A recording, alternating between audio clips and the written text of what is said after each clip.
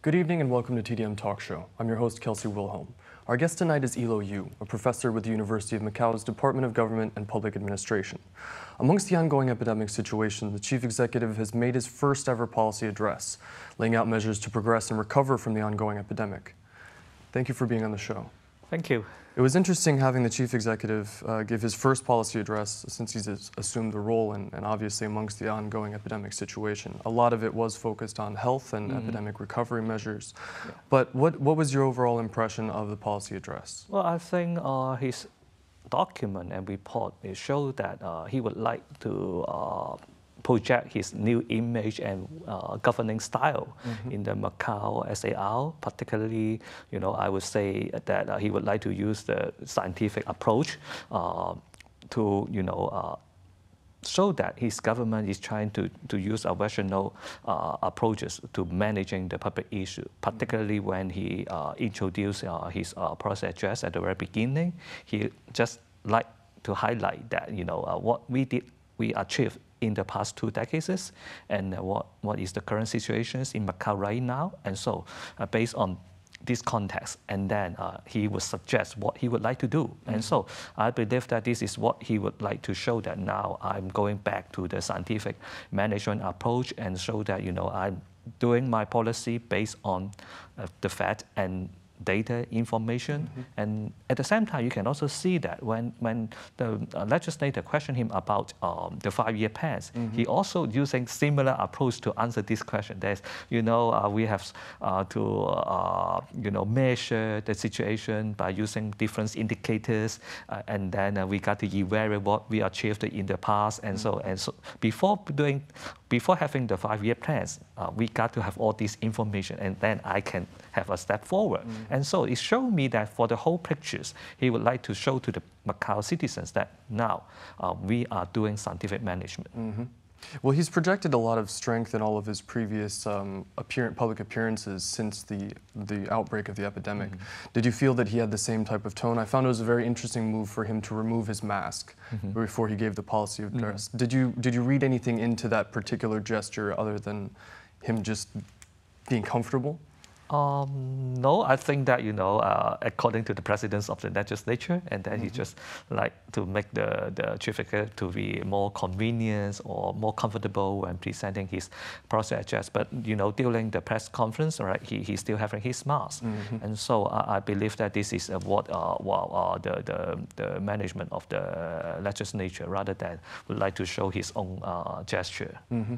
When he started within the policy address, he did do a whole segment, like you said, detailing what had happened within the past 20 years, but then also kind of highlighting the recent administration. And he was very highly critical of some certain things, overlapping functions of public departments, lack of clarity, inconvenient service for residents, lack of assuming responsibility, things like that. Would you say, I mean, obviously he was heading up the legislative body during the period of the previous government. Would you say that that's accurate? Yes, but well, we have problems, okay, in governments, in the SARs, and then we got to do some reform. But I actually, frankly, I would say that I have a little bit disappointment for his, his concept in understanding the public sector reform, particularly what you say, well, we would like to have the customer-oriented government, okay, to how to improve government efficiency, but all these concepts has been stressed in the past 2 decades, right? In the past 20 years, when the government talk about public sector reform, right? We talk about government efficiency, how to deliver service more efficiently, and then to treat the people, to manage the people just like the customer and clients. And so, but what we experienced in the past 10 years, especially under Mr. Financial Choice era, right? And then we find that now we are no longer just talking about the government efficiency. Actually, I believe that many Macau citizens has already recognized that the governments have reformed a lot and did a good job to improve its efficiency in delivering public policy. But what is next? What is the problems? What is the core issue that we got to do the reform? And I find that he did not manage or did not mention what is the problems inside the government right now. But my understanding is that, as like what I mentioned in the past, that is, we are no longer talking about public services, but we are talking about how do you make the policy?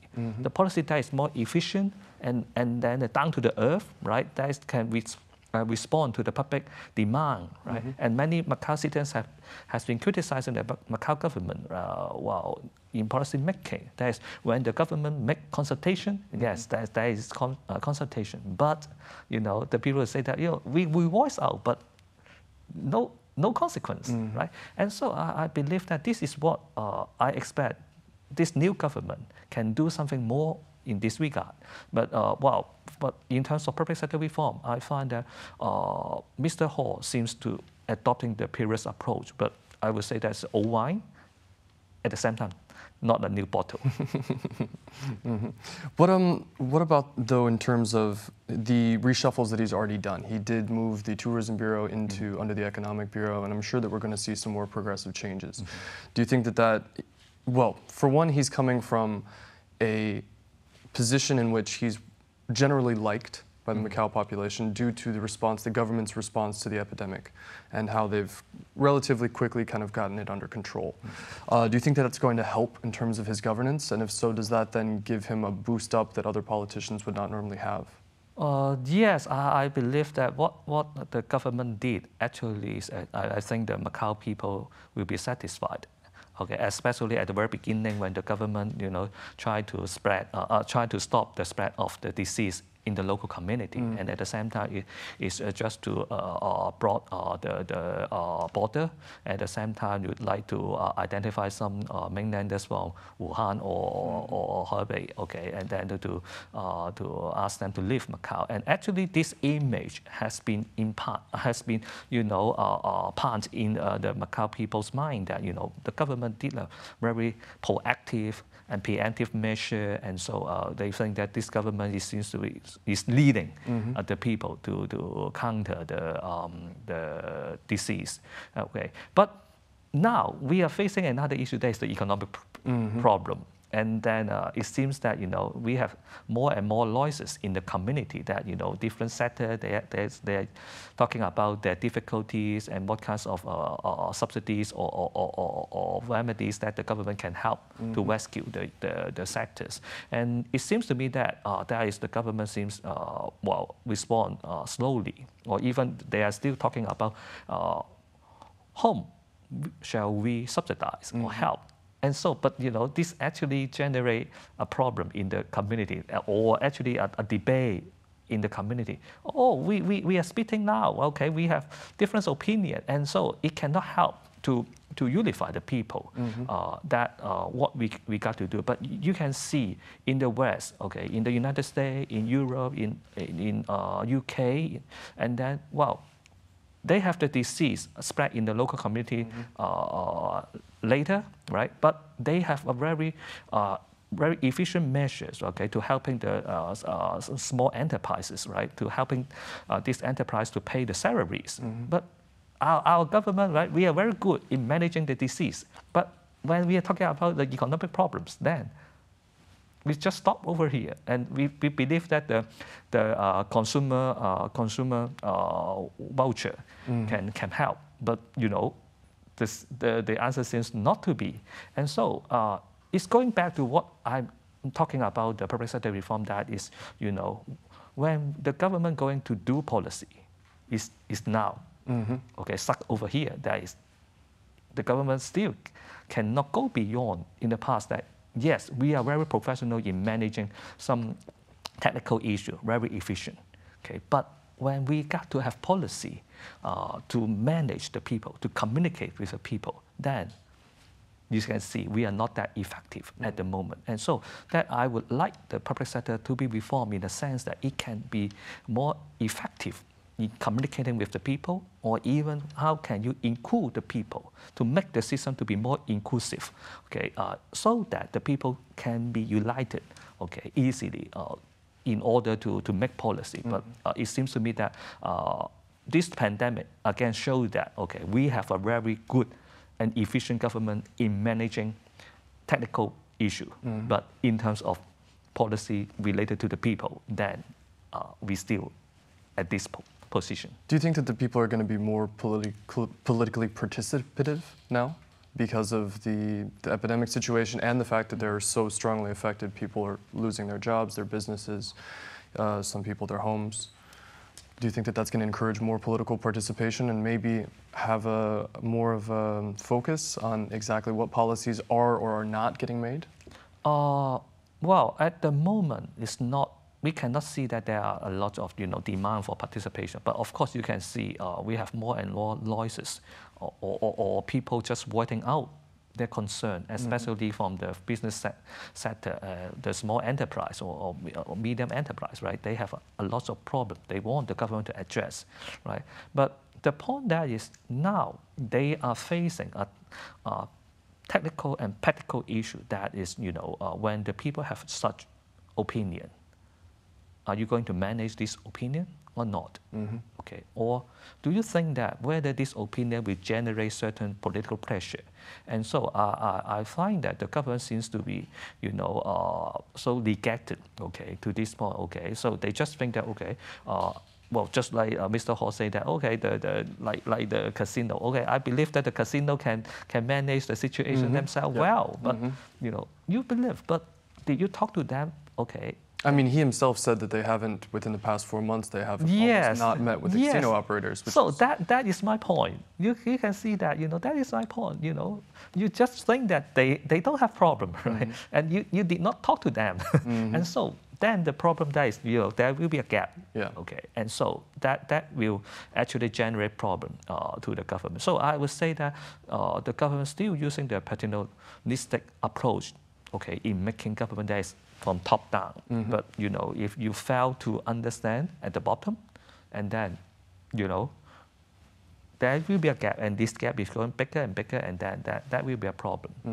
Specifically mentioning the casinos, it's quite interesting that to get through this whole pandemic and the stimulus measures and everything, which we are able to implement the consumption vouchers, the subsidized salaries, things like that for residents. They are the fruit of that economic growth that was because of the casinos. So I did find it interesting, his stance in regards to them, saying specifically, oh, they will survive, they will be fine, because they are the largest employer in Macau. Right. So. And they're losing a lot of money every single day. I mean, we just saw Sands and results. So actually, I think everyone now are waiting for the effect of the consumption voucher. Okay, starting in next week, right? And so, but I believe that the small enterprise actually facing a lot of problem, right? When the government talking about using the Macau Foundation, having a 10 billion, right, per target, okay, to help different people, but who are they? We have not yet defined. Yeah, exactly. Even for the subsidized schemes. Okay, who will be benefit? Okay, under this scheme. So that's why I say that you can see inefficiency is over here. It's not talking about the public policy. But why you are not that efficient? And at the same time, right? They are now talking about there are rumors. Okay, of course the government say no, right? That is in the second phase of the consumption voucher, right? Some public servant will be excluded. Oh, okay. Right, and then sooner or later the government just come out. No. It should be the same. Although we are now doing the same, but we have no intention to doing so at the moment, right? And so this generates a lot of issue. But and I believe that the government actually is not knowing the priority of the rescue scheme. That is, why do you want to do these schemes, right? For consumption voucher, it is not talking about to helping giving money to the citizen, but it is actually would like to have the citizen, right, to spend more in order to help the local economy. Even though we may face, inflation problem, or even though some people would like to buy the product they need earlier, okay, there's, or even, you know, the coupling effect, okay, in terms of economics. But all this may be the side effect. But the priority should be, does it work? Okay, so we got to think about this rather than, so we face a lot of questions, right, for this policy. And I believe that the government also, okay, feel that there are many people, okay, commenting or giving them the opinion that they have a concern about this and that. But the priority should be help the small enterprise. That is the priority, right? And even though we face inflation, we got to help, right, the economy and keep employment. And so I find that the government seems not that clear about what they are doing, what they need to do. Okay, and so this generates my question that is, they are not that, you know, clear what they need to do. Do you think that that's going to be clarified in the near future? Do you think that they're going to get more active in terms of giving us specifics of these plans, or going and engaging more with the communities, the community leaders, and the business people? Yes, that is, you got, when we make policy, you got to tell the people what is the policy objective, okay, why we do this policy, right? This is what we say the rational approach in making policy, that you have the problem, and is this a really problem? And so we do a policy to deal with this problem, okay? So now we say that the problem that is, okay, the shutdown of the small enterprise, okay? And so we need some policy to help them, okay? And then we do a lot of policy. And yes, this policy can serve this purpose, but also generate some side effect. Yes, we know every policy will have side effect. We cannot say that one policy can deal with all problems. Okay, will not have any side effect. So it is, that is not true, right? That is, we cannot do a policy that is without any side effect. And so you got to tell the people, yes, we realize these problems, but what we got to do that is to deal with the main problem. So do you agree that this is the main problem that we got to deal with, right? So that is a really good example to show the government deficiencies again, that is, it is not that key about the policy objective, and you just want to do something. Okay, and to show the people that we are doing something, we're helping you, but for what? What are the objectives? And so it's not that clear at the moment. Well, a lot of these changes will also have to actually be legislated. They have to pass through the Legislative Assembly, and they have to then be approved by the lawmakers. Given his experience in the role, do you think that there's going to be any chance that he can bring things to a quicker pace? I know that he said that he does intend to do that, but do you think that that's actually possible? It's hard to say. It depends on whether the legislatures, okay, would like to cooperate with the government, especially when we're talking about the business interests. It's come to me that Mr. Hall may not have very good communications with the business sector, right? Okay. Despite him being a businessman, yes, self-proclaimed but businessman. So this actually quite interesting to me that he is from the business sector supposedly, but it seems that he did not communicate well with the business sector, like the casino or either other small enterprises. Okay, and so this, and I believe that when he have his campaign, right, in last summer, right, he would like to show his image that he would like to keep a distance from the business sector, right? And of course, many Macau citizens have a concern that the possible government business collusion, right, is not good, and corruption, right? And so that's why I believe that he would like to keep a distance, and it is understandable. But now, when you are in the position, you still got to communicate with all people, different type of people, and then, but in this pandemic, right, and then when the government have the various schemes, okay, and well, it seems that no communication with the casino, the small enterprise seems not that happy to what the government is doing right now, and so that you can see this is the real problem of our government. He did announce some objectives for going forward. The principal one, obviously, was combating the epidemic, as we'd mentioned before, guaranteeing employment, stabilizing the economy, which is a big question mark at this point, because, I mean, how do you stabilize the economy if we don't have any consumers. Right. And we can't just keep digging into our own pockets forever because, I mean, we do have reserves, but they run out. So I think that the government got to, make the picture clear. We got to realize and recognize that, yes, without tourists, okay, our tourism as well as casino industry, right, we've suffered a lot. And so, but it is out of the control of the Macau government. Yeah, right? it is. And so we got to let the public know it. And so the government recognizes. And so the problem there is, we are helping, this industry, right? At the same time, we would like to promote local consumption in order to help the small enterprise. And we believe that, or even he got to communicate with the casino that, let's see whether they can sustain, okay, for several months, okay, without tourists, or what the government can help. And even I would like to question that is even for the casino, right? We don't have tourists.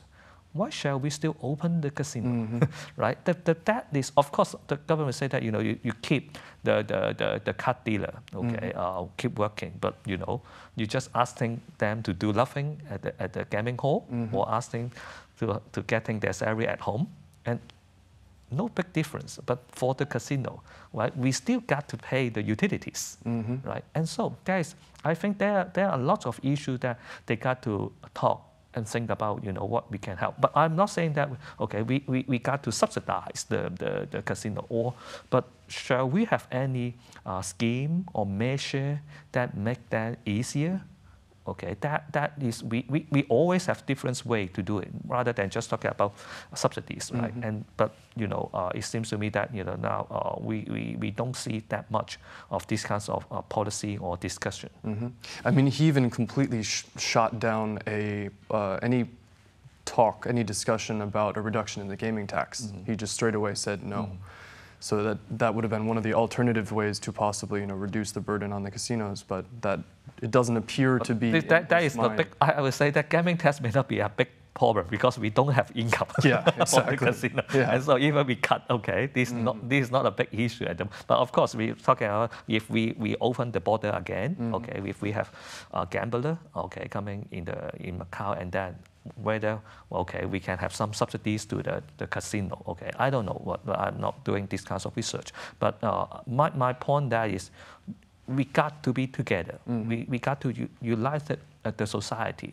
That is, we know what you are facing, and then what the government can do, and what the government cannot do, and why the government cannot do in this way. And my feeling that is, there is no such information to tell the people. And so then people will have their voice, okay? Oh, we want this and we want that, but why the government cannot do this and that, okay? But sometimes the government may be correct, but you got to tell the people why we cannot do it. Well, this is the principle we stick with, okay? And some we can just, in principle, we can do more. If you need it, okay, let's do it more. Okay, just like shall we pay the salary of the employee from the small enterprises? Yeah, in the West, yes. Okay, or the government pays 75%. Okay, in some countries. Okay, what is our government doing?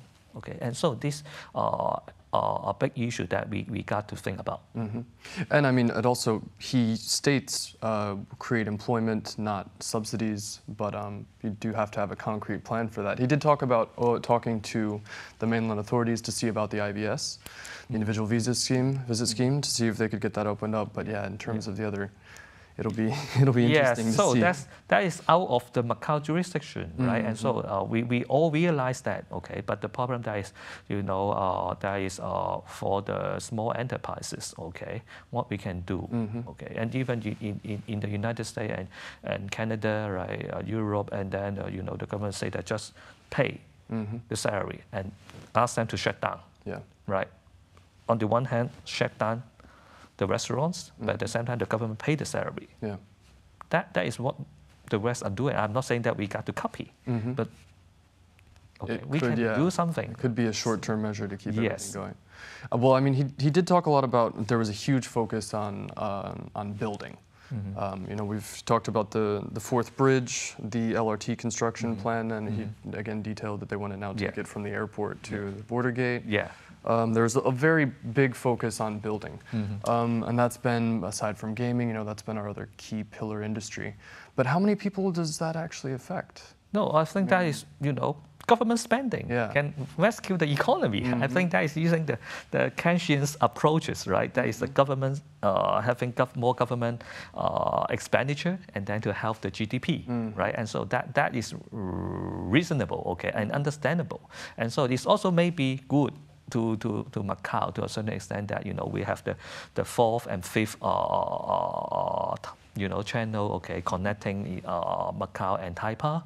At the same time, how to develop Zone A and then to connect Zone A with the other part of the Macau district. I think that is good. But the question that the next day is master plan, right? When in the legislature, people talking about the master plan. Okay, you just tell me, there should be some connection between Taipa and Zone A. Okay, that's good. But and then master plan. And he said that the government will provide few thousands public housings planned on Zone A in this year, and I think that is good, okay, and that is good, and I think that is really good. And so, but the question is, we need the whole master plan of the Zone A. But because when we make urban planning, I believe that people will say that, well, for these pieces of land, how do you divide the land for different purposes? Okay, this is a kind of urban planning. We are not saying that, okay, we just develop this part and then we think another part, right? No, we are not doing. We are doing it as a whole. But it seems to me that the government still using the old approaches. That is, okay, we just identify a spot on Zone A and then we develop it here and then we think about the other spot, okay, sooner or later. And so this is not a very good practice for planning. Yeah, it's not a very good long-term strategy. Right. But as a part of that strategy, also we have Hengqin, which is this kind of big question mark. It's been lauded as being the way that Macau can diversify. Do you think that we're any closer to understanding exactly what role Hengqin is going to play? Well, I think he make a long sections talking about Hengqin Island, right?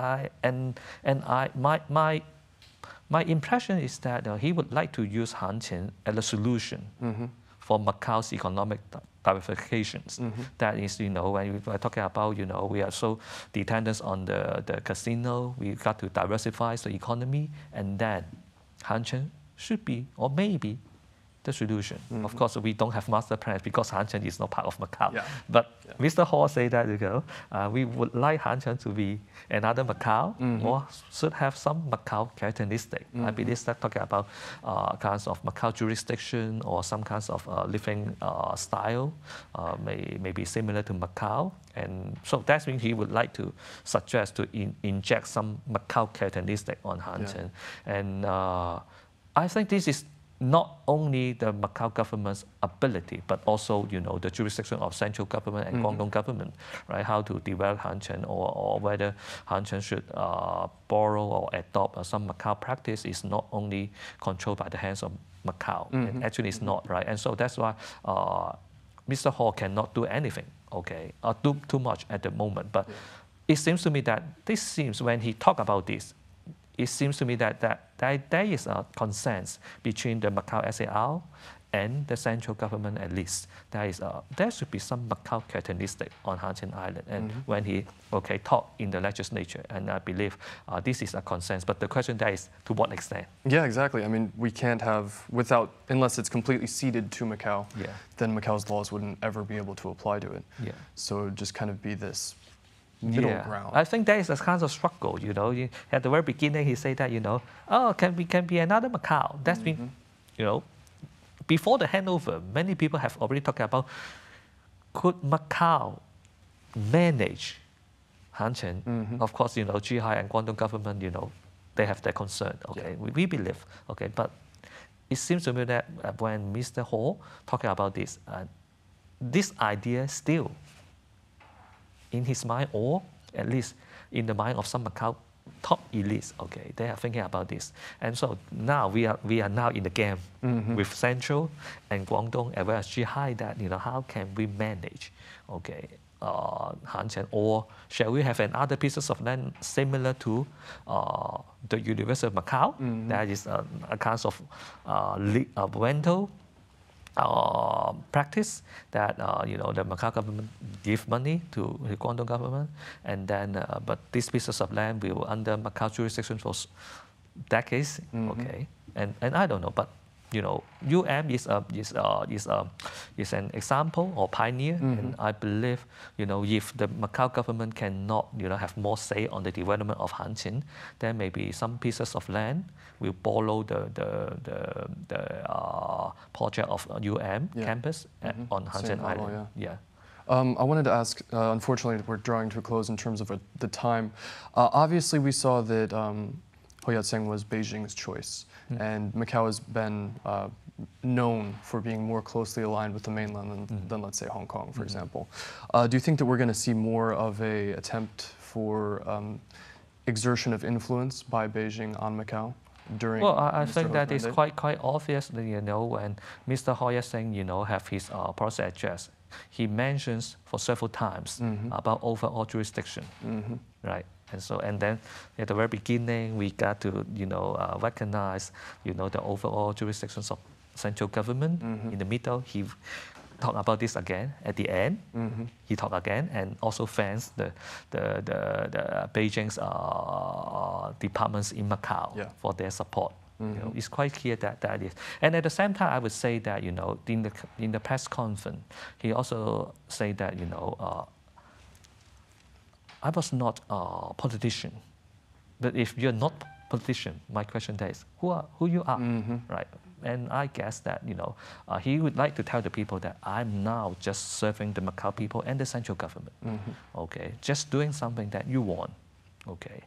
And so that is when if you are not a politician, that is you are not doing some political issue, particularly talking about how to make policy, right? When we talk about making policy, it's always involving politics. But if you are not a politician, that means you are not part of the policy. And so this generates a lot of questions to me. And I believe that he would like to hint to the people, okay, I'm not doing the political issue part, but I am doing something that what Beijing and Macau people want. Well, we'll see. He has a 5-year mandate, and then potentially he could get a second term. So we'll see exactly how much policy he can change, how many of the things that he put forward as he wanted to do will actually get done in the way that he wants them to. Thank you very much for being on the show. I really appreciate it. Thank you. That's all for this week. Join us again next week for more. Good night.